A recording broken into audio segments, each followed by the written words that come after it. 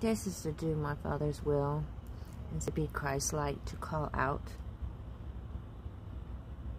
You need to be called out. Y'all that don't worship God, that worship other gods, false gods, idols, and rocks,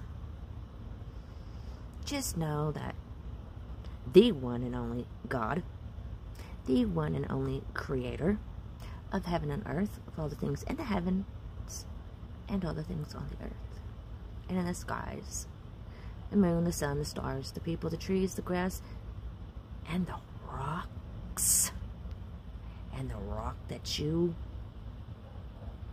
worship, just know that your rocks, you are talking to demons.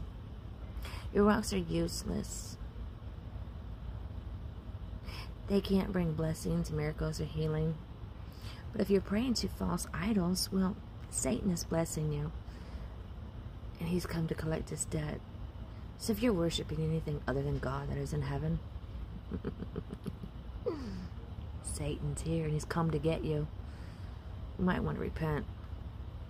Just know that everything on the earth and in the heavens praise and worship God.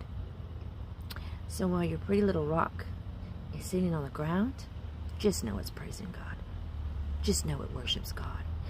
And the day that Jesus Christ comes back in the sky, every knee will bow and every tongue will confess. Everything will bow and worship him, including your rock. I just thought I'd call you out on that. Just doing my daddy's will, like I'm supposed to. Being like Christ and calling you out. I'm just saying, time is ending. The clock is running out. And he's coming. So you might want to repent before it's too late.